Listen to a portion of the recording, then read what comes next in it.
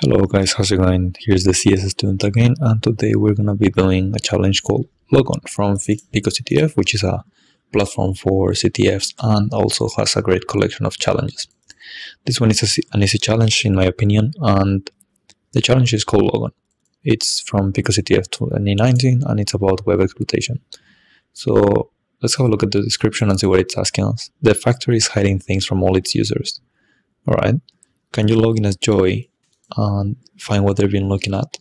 Alright, so let's go to a link, which I already opened it, and you can see here's the factory login, home, sign out, and they pretty much ask us to try Joy.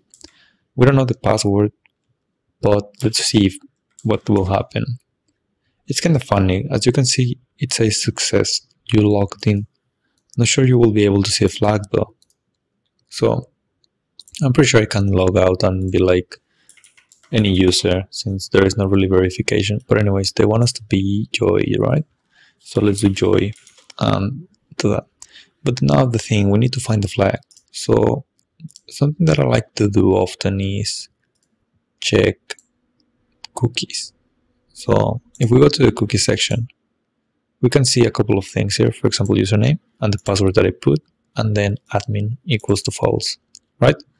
A lot of beginner platforms, I will say startup companies, and perhaps websites that are developed by someone not that savvy on web development, they tend to do this on the cookies, and it's not very safe. So at least not in this way.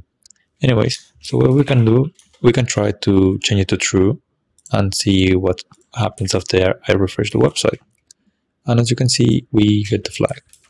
So this challenge was pretty simple in the sense that it only requires us to change one parameter, and that's pretty much it. Alright guys, I hope you enjoyed this video. See you.